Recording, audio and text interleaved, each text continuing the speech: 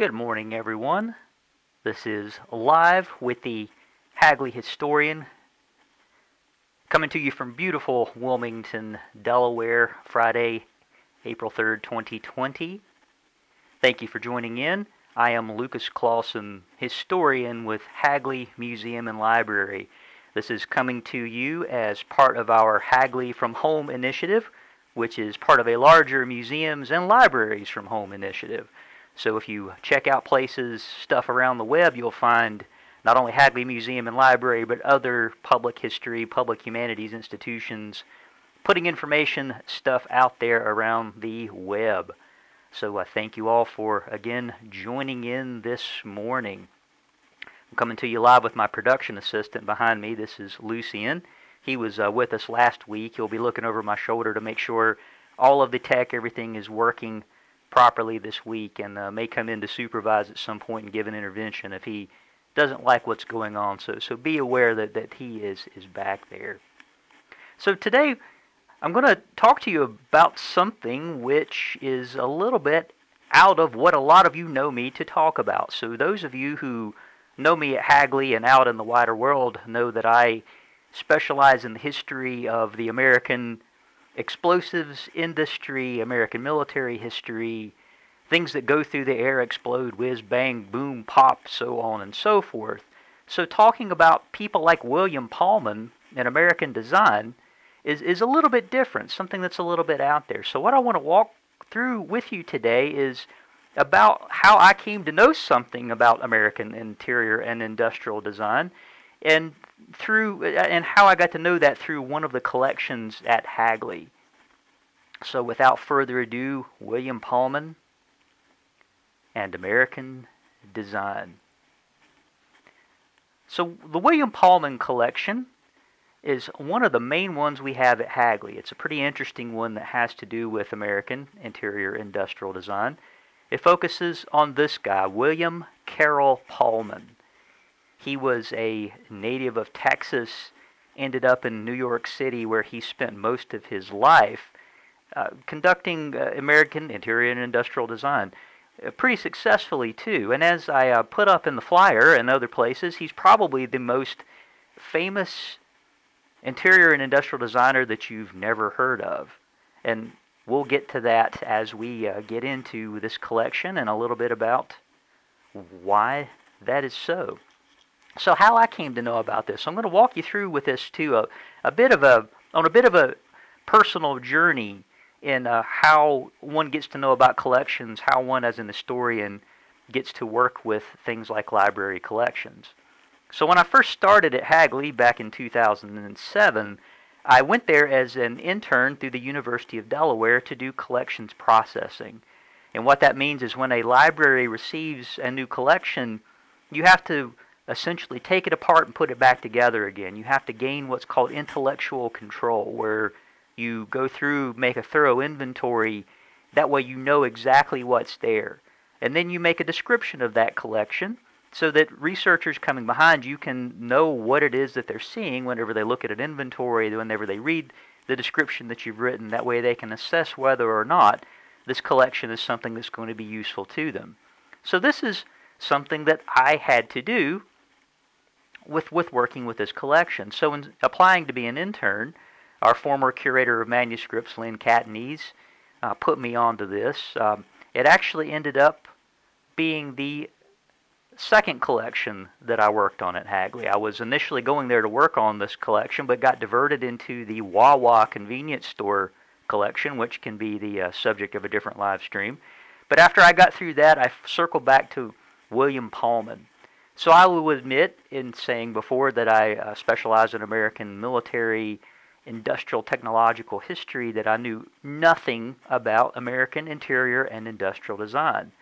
So it took a lot of research on my part to figure out what it was that I was looking at, to get into the ins and outs of this collection and sort out what's there.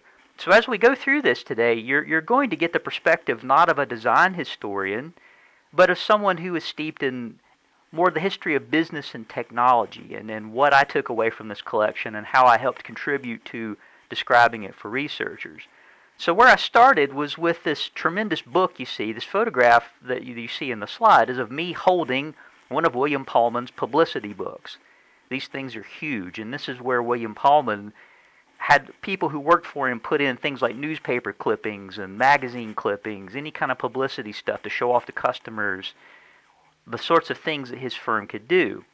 So whenever you open it up, this is one that he did for Lord and Taylor in New York in the 1930s for work that he did there.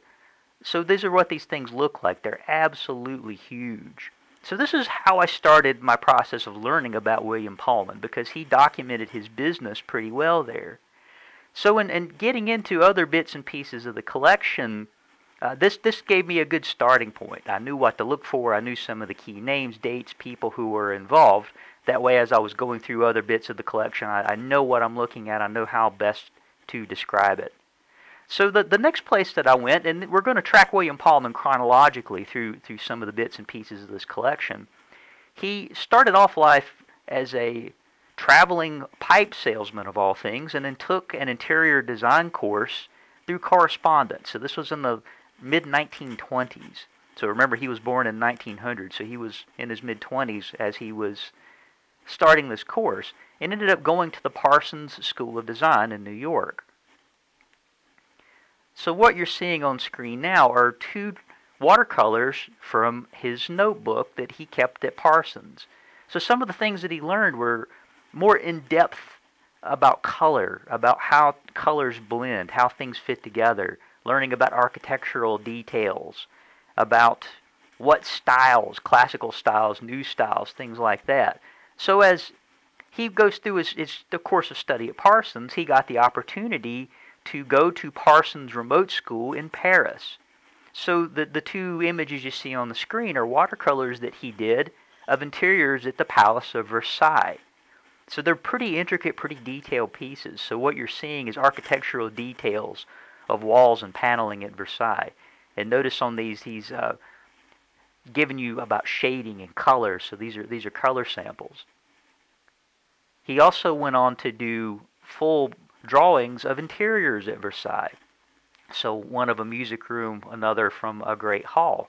So what he's learning here is to be able to not only spot these architectural details and ideas, but how to draw them, how to depict them, and then how to think about putting together images. So this is something that's pretty important in William Pullman's career, and one of the really important bits that he takes away from Parsons School of Design. But he didn't spend all of his time in Paris, and remember this is the late 1920s, just looking at Versailles. He also took in some of the more modern interiors of Paris and throughout France. So what you're seeing at the image at left is a library reading room. Of course, I couldn't not throw in a library reading room, being that I work for a library. And then a dining room at right.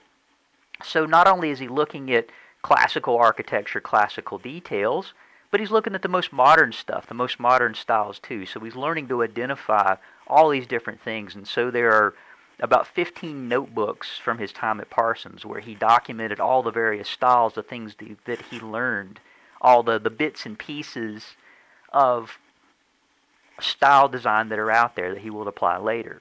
So he graduated from the Parsons School of Design in 1929 and moved back to New York to set up private practice. One of the places that was on his radar was Lord and Taylor in New York. They were known as one of the more innovative department stores in New York during the 1920s and 1930s for things like these window displays, so setting up clothing on mannequins and windows, putting it out there for the public. That way people can see products and know what they're getting, know what the store is selling. So William Pullman initially got hired to work for Lord and Taylor after running his own firm for a bit to sell furniture. So one of the things that he hit on in selling this furniture, and this is a picture of William Pullman from the 1930s sitting in front of a pretty elaborate screen. So one of the things that he noticed in selling furniture is it was hard to get people to envision why they needed a piece of furniture if you're just looking at like a chair sitting in the middle of the floor, or looking at a couch or a table, that it doesn't invigorate you. It doesn't make you think of what it could look like. So remember back to all that training at Parsons, all this thinking of styles and blending things together and using fabrics and interiors and blending colors, those sorts of bits. He applies that by making model rooms at Lord & Taylor. So as a way to sell furniture, he thought, well, if we can make people see this stuff in context, why don't I design these gorgeous rooms? That way people can see this stuff. They can know what it'll look like in their own home. So he started this in the mid-1930s. This is a photograph of a model room from 1937. So he's the first person to really start doing this for department stores. Lord & Taylor absolutely loved it because they saw that furniture started flying off the shelves. People loved coming in and being able to see what this stuff would look like, plus get ideas on how this furniture would look in their home. And this photograph is of the same room taken from a different angle. So it's not like it's just half of a room that he set up. He decorated an entire room. So keeping in mind that this is a pretty important thing, you know, that folks love this, that whenever customers came to Lord & Taylor, they saw these rooms, they knew what it would look like, the furniture would look like, and would buy it, take it home. So Lord & Taylor promoted William Paulman a bit. They made him one of their interior design experts. So one of the things that you could get when you came to Lord & Taylor was William Paulman's expert advice, not only on the type of furniture you should buy, but also on how you should decorate your home, buying fabrics from Lord & Taylor, furniture from Lord & Taylor, window treatments, those sorts of things. So William Paulman and Lord & Taylor took it just beyond a typical model room and started making larger events of these things. The rooms got way more elaborate. So this is a photograph of a room that he did to, there's a lot going on here, using mirrors, using marbleized fabrics. So the chair in the foreground is made to look like a piece of marble with the fabric that's stretched around it. The same types of stuff on the walls. The ceiling is made to look like a marquee tent. So not only are they selling this furniture in an innovative way, but they're thinking of ways to get people in the door, do something big as life and twice as natural, so to speak, something flashy to get people in to take a look at what's there. Another example of one of these incredibly elaborate rooms from the 1939 to 41 time period is this carpet, which looks like cat or dog fur all over the place. And then the mannequin in the background is sitting on a couch smoking a cigarette. So this gives you an idea of how Paulman is developing his design sense, but realizing that a bit of showmanship has to go with this too. You have to go a little bit over the top to really grab people's attention and pull them in. So we have a question from Philip Leach. How far-reaching was Lord & Taylor at the time? One store versus many. So Lord & Taylor was mostly based in New York at this time, but their reach ended up being big not because of the number of stores, but because they were a trendsetter in New York. So what they did, a lot of other department stores followed on. So that's one of the things to keep in mind whenever they they're doing. So this was a trendsetter, a pretty big trend-setting thing. Before long, a lot of stores in New York were doing similar stuff. William Paulman worked at Lord & Taylor up until 1942, whenever he joined the U.S. Army Air Corps in the camouflage section. So he worked out of Jefferson Barracks in St. Louis, Missouri. So his job was to teach American Army Air Corps men how to camouflage planes, not so much in the air, but camouflage them on the ground, so that whenever planes are flying around, it's hard to tell what it is that you're looking at. So he ended up staging a few mock battles to show how this stuff worked, even one for Franklin Roosevelt in 1943, and he called it the Battle of Camouflage Hill. So this ended up getting pretty big publicity in some of the local newspapers. So he's pretty successful at that, but he's applying this Parsons training and what he's learned at Lord & Taylor so far about, again, blending colors, hiding things in plain sight, making interesting color combinations so that you don't necessarily know what you're looking at with planes that are in the air. Another interesting thing that Paulman did during World War II is that he got transferred to a section of the Army Air Corps where he got to fly throughout Europe and the Pacific, talking with soldiers about what to do when the war was over, about job opportunities that are available the things that you could do wherever the war was ending. So that by this point, especially after the invasion of Normandy, the United States could see that things may be winding down before long and wanted to get these soldiers ready to go. So hold on to this thought about William Paulman and veterans, because this will come back pretty soon. So in 1946, the war is over. William Paulman exited the Army Air Corps at the rank of lieutenant colonel, by the way. He came back to New York City and started his own interior design practice, which he called William Paulman Associates. So he set up on his own, but pulled in other friends, some of them veterans, a couple of Navy and Army Air Corps veterans, to help him in the interior, setting up an interior and industrial design firm. So he has to get his name out there. He's been gone for a little while. A lot of people remembered him as the guy from Lord and Taylor, but he'd been gone from 1942 to 1946. So he's got to jump in and use the showmanship, get his name back in the lights.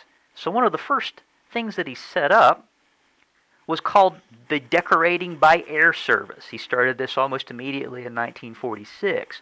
And so what this meant was a deluxe way to decorate people's homes outside of New York. And so decorating by ear is exactly what it meant, that he would come to your home, look at things, come up with an interior design, purchase the furniture, and then load it onto aircraft, C-46 and C-47 planes from the U.S. Army Air Corps, piloted by veterans, who would fly the stuff to your home city.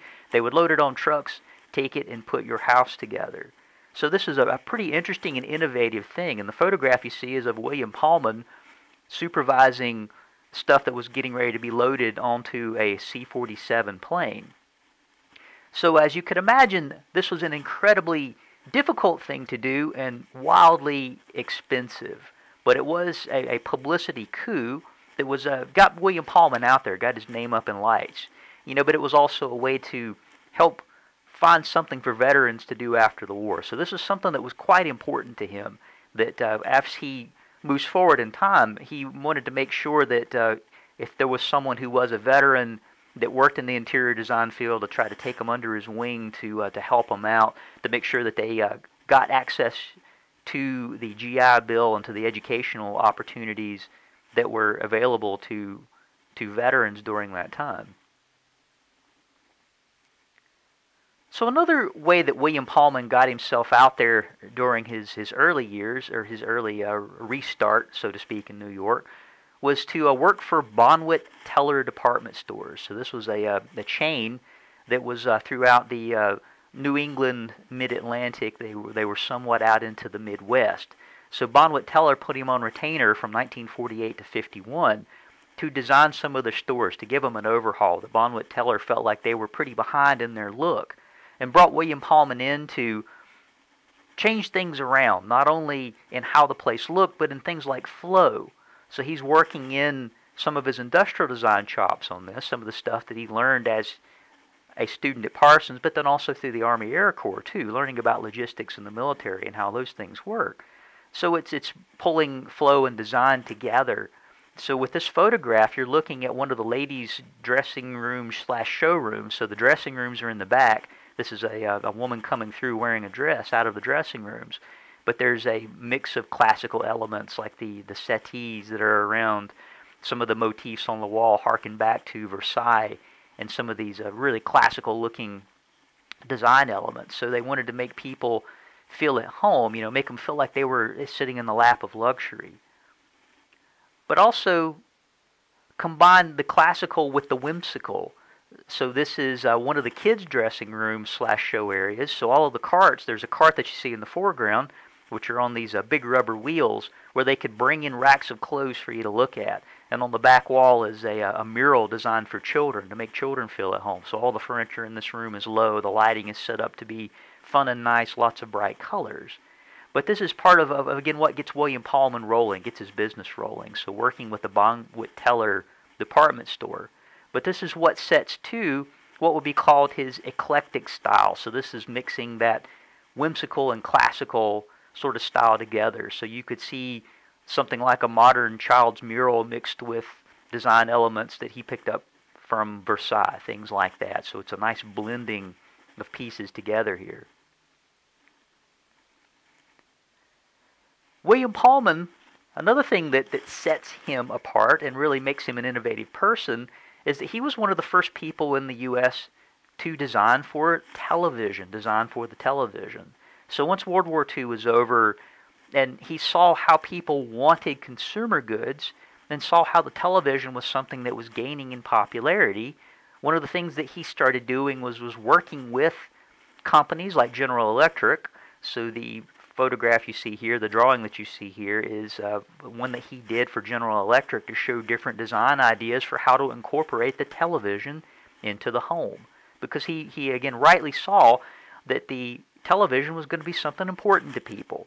Know that that would be the focal point of the living room rather than some other type of piece of furniture. So this was something he thought about pretty early. So this ends up being in the mid-1950s when he takes this up. And this image that you're seeing here is one of many. They're pretty large. These things are maybe 20 inches wide. They're huge. So these are some design drawings that he did and renderings that he did to help make the sale. But we'll circle back to what these are and how they look a little bit later. But designing for the television, this is something that's pretty important for him. So he's pretty innovative in that and ends up being a trendsetter among other interior and industrial designers and thinking about the television as the focal point for a room. So one of the ways that he dealt with that was to come up with his own furniture line. This stuff is called momentum furniture, and the reason why is that you can see that this furniture is on semi-pneumatic wheels. So his idea with this was to have a piece of furniture that you could easily move around. Since a lot of people were new to televisions, that they may have already had established styles, maybe they didn't want the television to be the thing in the middle of the room all the time, you could put this furniture on wheels, put your television, which at that point was set into a nice cabinet, so it looked like a nicer piece of furniture than most televisions today do. You can have your living room set up with your coffee table as the focal point. Then when you want to watch television, you wheel all of your furniture around, rearrange your room, and then you reel everything back whenever the television program is done. So it makes things easy to deal with, makes things easy to move around. So this was one of Paulman's first and largest forays into industrial design, working with a furniture company. So this line of furniture, Momentum, was made by the Contempo company, headquartered out of New York. But this is their catalog from 1949. So a lot of this is going on in the 40s, 1940s, early 50s. The Momentum line of furniture. So there are many, many catalogs, design drawings for this Momentum furniture. Lots of stuff in this collection to document how he did this and why he did this. So this is all pretty interesting to me, again, knowing nothing about interior and industrial design, to understand how someone like William Paulman would think about rearranging the television, rearranging rooms to be around television, thinking in new ways about what design should be and how people's homes should look.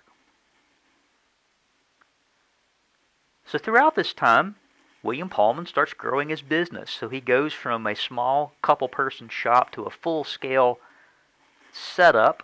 There's a couple of places that he had in New York, but you can see from his offices what you're looking at in these photographs. The one on the left is some of his material samples, catalogs. One of the design areas, the photograph on the right, is the place where he would meet with his clients. So he wanted to make them feel comfortable and at home whenever he did his initial consultations and brought them in. So he did all this work in-house, was able to hire enough people. At his height, he ended up having about 20 people, a little over 20 people who worked for him, people who were designers, office managers, the full gamut of people, even draftsmen, artists who he kept on his payroll. And one of my favorite photographs of his office is of this, the drawing and drafting room. So what's laid out on the tables are some of the design drawings for some of the work that he did, and then on the back wall are these renderings, which I showed you the one for television, and I'll show you a few more later on. So this is one of the main ways that William Paulman could help people envision what it was that he was designing for them, what things the finished product was going to look like, was through these large color renderings. And again, you can see those on the back wall. So I'm able to learn a lot about William Paulman based on some of these photographs, but one of the unique and incredibly important parts of this collection is that it contains his business records. A lot of American design record sets around only include things like their publicity books, so like the large book that I showed you at first, photographs, things that are outward facing, but not a lot of internal kinds of documents, not their actual books, the nitty gritty of what the business did and how they did it. So William Paulman's records are fantastic because whenever he closed his office in 1977, he literally took everything out of the office, boxed it up, and sent it on. So nothing got culled, nothing got taken out. It's all there, even down to boxes and boxes of material samples. So you can document absolutely everything that happened with his business. And this is an absolute boon for people who do business history, but also for design history too, because you can go back and chart how William Paulman got jobs, how he interacted with clients, how he thought about the work that he did. So it's a pretty important thing. So it was interesting to me too, looking at this, because it helped me, again, as someone who knew nothing but was learning a lot about interior and industrial design, get into how this business worked and think more broadly about how to describe it and how to help people get access to this collection. So it documents the process, as I mentioned. So there's a lot of things like these two drawings, which are not formal design drawings, formal blueprint drawings, of which there are quite a few in the collection. These are like his designs, his sketches, some of the doodles, where he was laying things out, figuring out the process. And this is a really important part of this collection, because again, you can document how he came to his conclusions, how he interacted with customers. You can see a design change from when he started interacting with the client to the finished product, and the entire process of this is documented. So throughout all this, William Paulman is putting together a pretty coherent, close philosophy, and it's called simplicity. Really, really simple. So the drawing that you see here is one that he did for a later syndicated column, but his core thing, if you had to boil it down to something, when in doubt, keep it simple. He wanted to design things that had a little bit of permanence, that people could use over and over again. Clean design, in that things weren't going to go stale. A design wasn't going to go stale. Furniture wasn't going to go stale, so to speak, that it wasn't so tied into a yearly fashion. That there's a time and place for changing fashion, but for most people, as William Paulman threw out there, they weren't going to be able to afford that. Changing fashion was for people who were incredibly wealthy, but for a majority of folks who were out there, they're going to have something that they can buy once and keep in their homes. So how this played out in some of his design. This is an example of a kitchen/dining room that he designed for a New York apartment. It was supposed to be simple, functional, and lasting. Lasting is impermanent. So the countertops were made so that they're easy to clean, they're easy to access, everything in the kitchen is easy to get to. And this is something that's going on with other designers as well, but this is a tenet of Paulman's design philosophy that he pushed on all of the people who worked for him, and is a hallmark of his design, but something that he was able to push out to other designers, was this simple, functional, lasting idea, that things were going to be, again, clean, cheap, but durable, easy to clean, easy to deal with. And then also build a lot of utility into his designs. So this cabinet that you see in the background, these are multiple folding drawers and shelves that come out of a kitchen pantry. So William Paulman is not the person to invent this sort of thing, but he's one of the people who helped popularize it by pushing it out to the public that American designers should be taking this up, should be thinking about these designs, think about utilitarian things, especially in city living. Remember that he's in New York, and a lot of the designs that he worked with, a lot of the people that he worked with, a lot of his clients were just average New Yorkers or people who were in and about New York. So you have to think about space saving. How do you do that in a way that looks good, makes you feel good when you're in the space? Stuff that isn't cramped, stuff that isn't terribly expensive. So this is something to keep in mind as we roll through William Paulman's designs. This is another example of some of his design. This is one of these large rendering boards. This is the Steinbach House in Rye, New York. This ended up being one of his more famous jobs. You can see a television over toward the left. and examples of his Momentum furniture in the little settee that's in the foreground. But this gives you an idea of how he designed not for apartments, but for larger homes. And it's, again, about this clean design, open spaces, places that whenever people go in, it makes them feel good about being there, and they can be comfortable in their own space. A couple of jobs that he did, which helped get him a little bit of notoriety during this time and then throw his ideas out there, was getting more high-profile clients. So one of the things that he got to do was a design for the governor of South Carolina's office in 1958. So he publicized the heck out of this in a lot of major newspapers and design catalogs. But you can see from this office, part of the idea was that it looked high 1950s, or late 1950s, early 1960s. This kind of clean design, lots of woodwork, something that was functional and elegant where you can bring people in, feel comfortable about your office space. So he was throwing this out there as what he could do for more higher profile clients and more powerful people, so not just the average person. But this also gets his name out. If someone can say, hey, look, he's designing for the governor of South Carolina, maybe I want him to come and design things for me. So it's a way for William Paulman to work himself out into the public eye and some of his design philosophies out into the public eye. Another large job he got around this time was the President Hotel in Hong Kong. This ended up being a huge job for him. He took a couple of trips to the other end of the earth, quite literally, to do this work. William Paulman was brought in to do not only the lobby, which is shown here in one of the design rendering boards, but the entire space. So he did the restaurants inside, he did the guest rooms, the bars, the lounges, all of the functional spaces, and then set up the flow. So for how you would walk into the building, go to the reception desk, how you enter and exit the elevators, how you enter and exit the kitchens when you're bringing things in and out. So this is helping establish him even further as an industrial designer and interior designer, because he's working on these commercial spaces.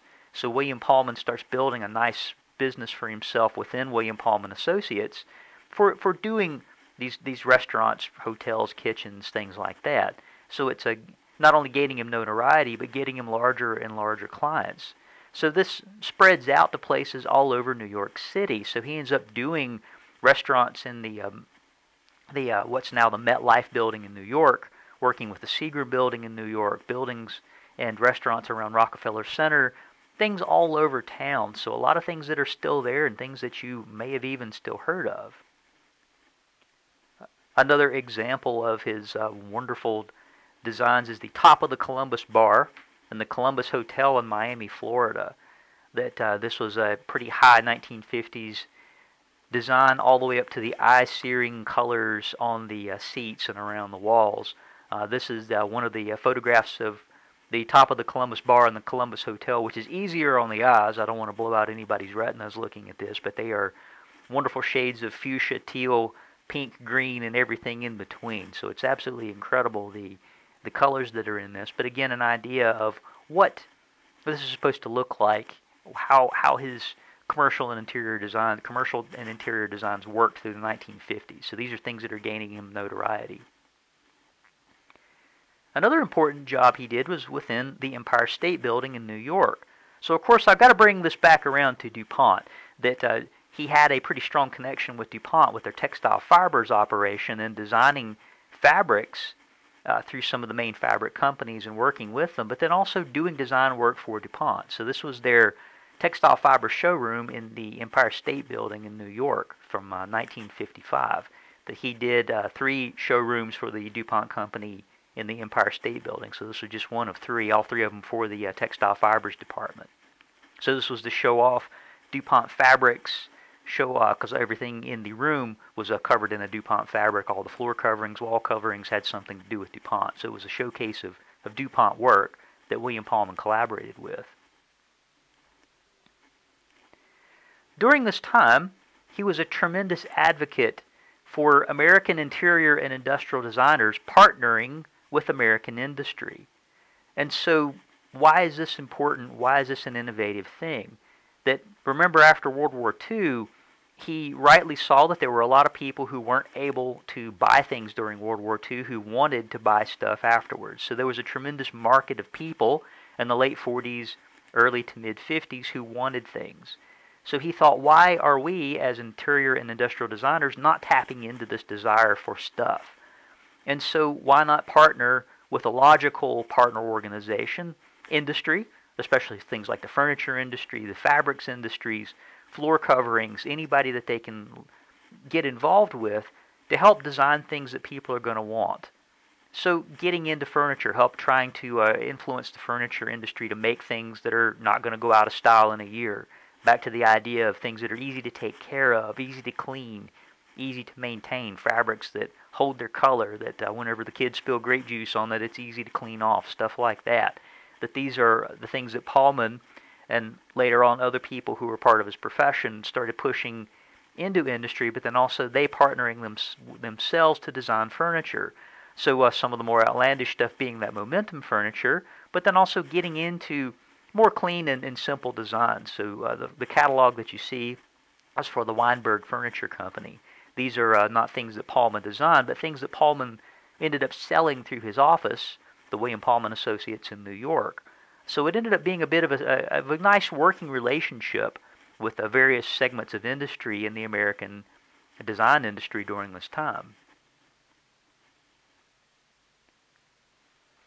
William Paulman was a master of publicity, so this is one of the huge things that stuck out to me in dealing with this collection, that he had an idea and he wanted to get it out there and wanted to get it out there in a big way. So one of the biggest ways that he did it is he wrote books. This is an example of the William Paulman Book of Interior Design, first issued in 1955. It went through several editions all the way up through 1969. Updating for things like newer types of floor coverings, newer types of materials, whenever he updated his design philosophy, things like that. It ended up being a bestseller and a pretty influential book, not only among American interior designers, but also among the public. That way somebody could get a hold of this and say, wow, look, this is what I can do. And one of the things to say about William Paulman is that he never advocated for people to do a complete interior design on their own. He advocated for them to hire an interior designer to help them figure out how to best deal with their spaces. So the book like this was more meant to show you what good design can be rather than as a do-it-yourself guide. Although there were bits of do-it-yourself stuff in there, like knowing how to pick out a good fabric, and knowing how to pick out a nice curtain, picking out nice colors whenever you go to the furniture store, stuff like that. So this is the design philosophy that he's throwing out in the book. He also wrote a syndicated column called A Matter of Taste. So this ran nationwide through papers throughout the United States. It started in 1962 and went up until he retired from doing interior and industrial design in 1977. So it included advice about what to look for in good design. Again, not how to necessarily do it yourself, but more so, what to look for, what to be aware of whenever you're reaching out to an interior designer or thinking about doing some things on your own. They include these absolutely beautiful drawings. So the drawing you see at right is an ink and ink wash drawing of a living room, which he designed to show off using Chinese elements. So it's a Chinese screen that you see in the background and Chinese-inspired furniture throughout the room. So this is a pretty popular column. Again, it ran throughout the nation for over a decade. So remember those design renderings. So this will give you an idea of how large these renderings are. And they were all full color. So William Paulman stood over 6 feet tall. So this gives you a bit of an idea of scale and looking how big they are, or seeing how large these things are. So part of the point of these was to take them out and show off what he could do. So photographs work. A majority of the photographs during that time, though, were black and white, and doing work in newspapers, magazines, they often didn't have a lot of space for color photographs, but you could set up and do a presentation with these, and you can see it in full living color, and you can see that it's huge. Plus, there's just something about an artist's rendering which captures your imagination in a little bit different of a way than perhaps a photograph would, and he knew this. And that's part of the reason for throwing it out there. So this harkens back to his entire experience as an interior and industrial designer. So thinking back to the Parsons School of Design and everything he learned there, and then all of the practice learning from that point up to the 1950s, whenever this becomes a big thing for him. Another unique way of spreading the word, and I'm so absolutely thrilled that these are in our collection, is model rooms. So William Paulman would make these model rooms to be able to carry them around and show people in 3D what these things would look like, or set up displays. This particular one he designated an explorer's study, so this was done for the American Leather Institute, so it includes a lot of manly stuff like leather, and you see the fireplace over at left, and floor coverings that look, manly and tough. But that's part of the idea with this, is that whenever you see these, you can get an idea of what it's going to look like. But you can create one of these small rooms and travel it around. That way the designer themselves doesn't have to go with this stuff for you to be able to see it. So Paulman created some of these on spec to show people what could happen, what things could look like. He also created them for corporate clients. So some of the bigger clients that he worked with, he would make mock-ups of interiors. That way you can see, hey, this is what your interior is going to look like. He also did interiors, model rooms like this one, which is a bedroom, which was a part of a traveling exhibit called Elegance to Scale, operated by the American Institute of Interior Design. So this was a showcase of prominent American and interior designers in the mid-1960s, where they would make these model rooms. The AIID, later the AID, American Institute of Design, would shop these things out, put together a full-scale exhibit, send them to art museums, send them to trade shows, all over the place. So we're pretty lucky at Hagley that we've got the two that I just showed you, plus a couple of more that are pretty neat. They're also wired for electricity, so you can turn the lights on inside. They're absolutely beautiful, and hopefully we'll be able to show off a couple of these someday at Hagley, so stay tuned for that. William Paulman also did a couple of high-profile jobs, so this is another way to leverage publicity, get his name up in lights. One of the big ones that he did was this restaurant called the Forum of the 12 Caesars in Rockefeller Center in New York, which was built in 1958. So this was a restaurant meant to be, again, big as life and twice as natural. So it was huge, and literally huge, but then also over the top in some of the things that you would see. That the 12 Caesars, there were paintings of all 12 of the Caesars, who of the Roman Caesars, plus they had mosaics on the walls. All of the restaurant menu options had to do with Rome or things being set on fire. This ended up being a pretty popular place for folks to visit, so there's photographs of select singer Burl Ives having midday meals at the Forum of the 12 Caesars. So this was a pretty popular and over-the-top sort of restaurant in New York that William Paulman got involved with. So it's a way to get his name out there and draw attention to himself. So fun fact, any of you out there who are fans of the show Mad Men, so one of the episodes, there's a meeting of folks in the restaurant Forum of the 12 Caesars. So the producers of Mad Men, to know what that interior looked like, contacted us at Hagley, because we have a model of the Forum of the 12 Caesars, similar to the one I just mentioned and showed you photographs of, but then also all of these lovely photographs of what the interior looked like. So they were able to recreate a portion of the interior of the Forum of the 12 Caesars restaurant based upon research and materials that we sent them from this collection at Hagley.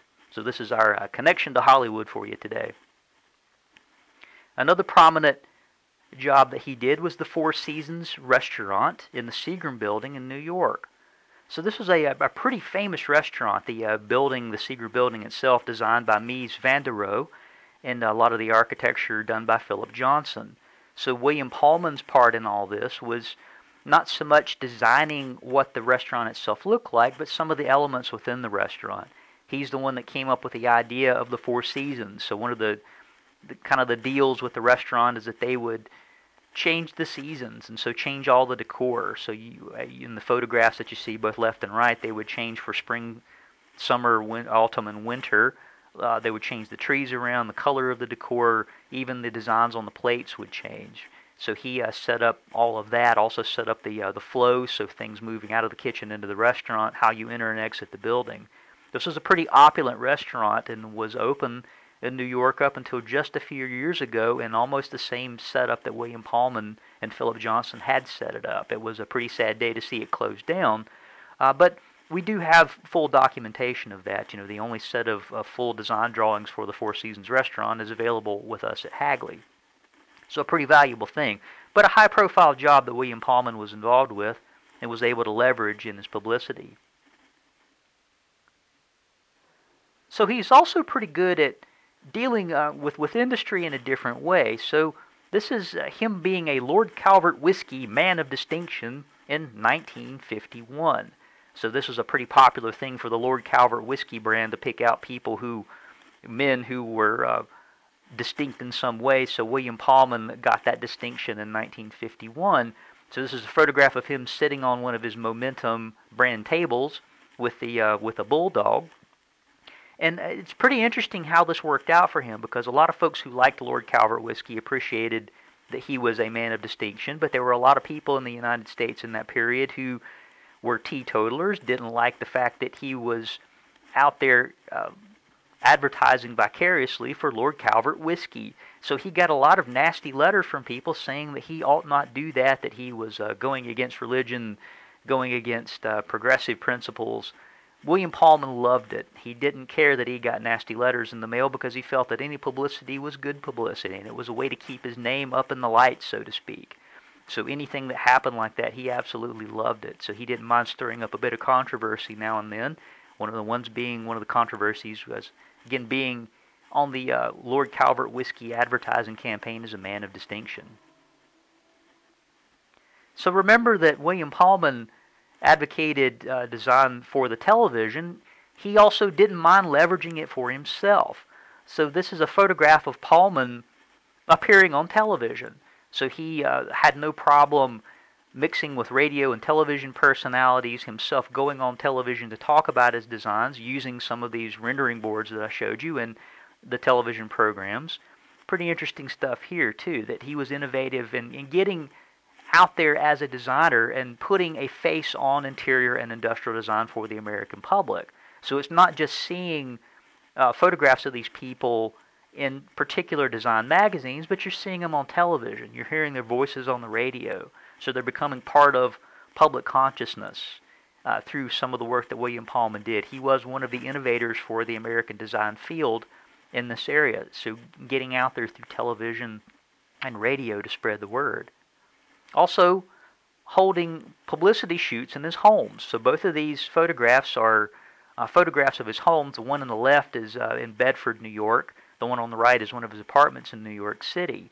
But letting photographers come in and do fashion shoots, publicity shoots within the home. So getting his own house out there, opening up his own home to publicity shoots was another way to help leverage publicity and get his name up in lights. So this is a pretty important thing for William Pullman, and ended up becoming a pretty important thing with American interior designers.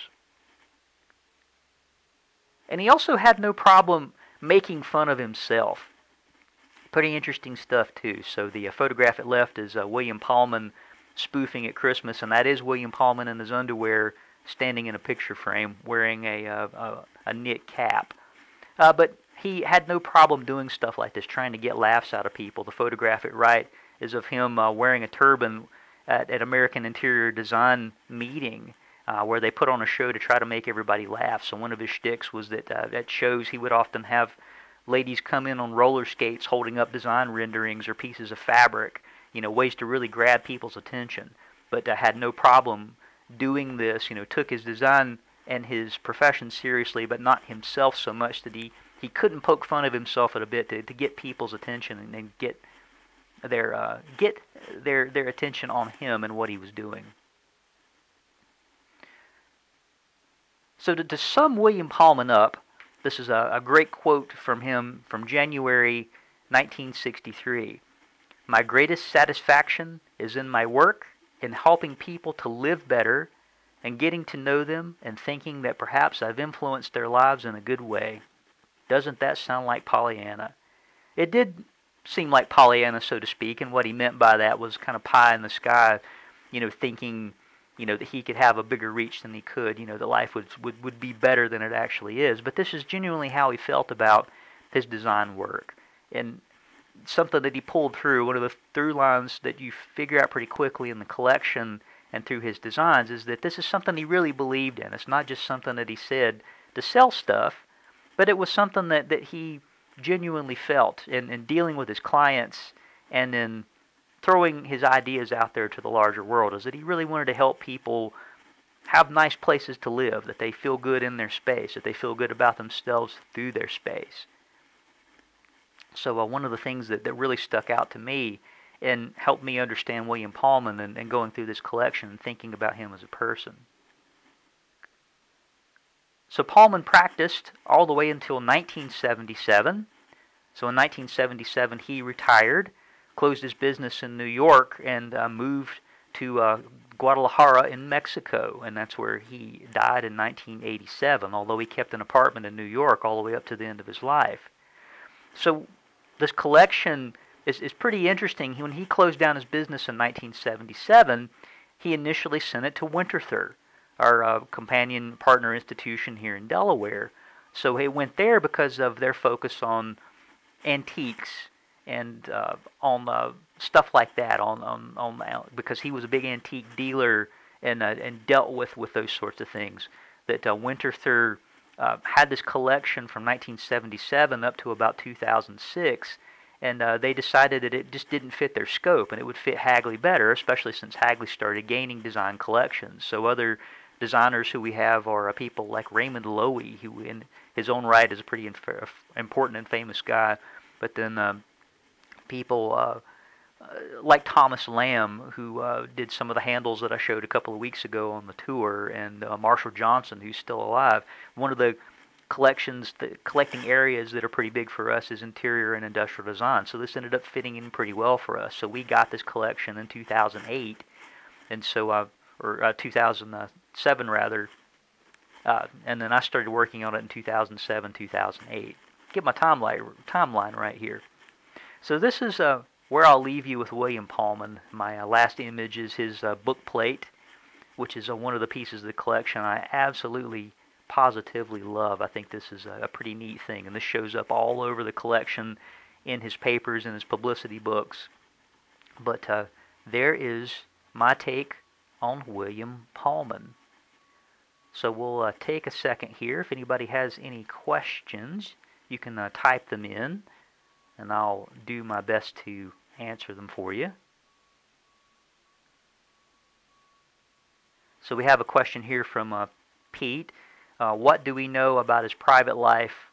Was his work his life? Pete, the answer to that is yes. We know a lot about his private life, in part because the professional is the personal is the private for him. That there's not a lot of things that didn't get all wrapped together with him. That the fact that he used his own home as a place to show off his design philosophies, to host photographic sessions, things like that. That he was pretty upfront about his own life too, making sure that he showed up in the society columns in the papers about who he had dinner with, people that he was around, all of the stuff that's that he got himself involved with. Like every time he went to the theater, he made sure to show who he went with in a way to keep himself out there in the public eye.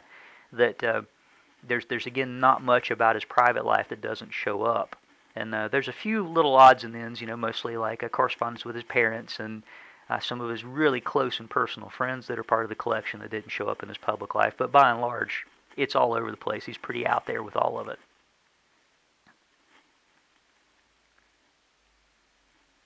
All right, I'll give just a second to see if any more questions pop up. So while we wait, I want to encourage you all to check us out on the web, www.hagley.org, to see everything that we're doing and what's going on during the shutdown, and to keep posted on updates about what's going to happen throughout the summer and the fall. Also, stick with us on our Facebook page, Hagley Museum and Library. You can see other videos from around the institution, some that I'm doing, some that other people are doing. Be sure to check those out. I'll also keep you posted via my Facebook page, Lucas R. Clawson, Hagley Historian. Well, everyone, thanks for sticking with me today, and I hope to see you all again next week. We're going to keep doing these live streams as long as we can keep doing them. As long as Hagley is inaccessible to the public and to staff, I will be doing these from home, but we'll continue them as long as you all want to see them. Thanks for joining in today, and I hope to see you all next week. Everybody stay safe out there.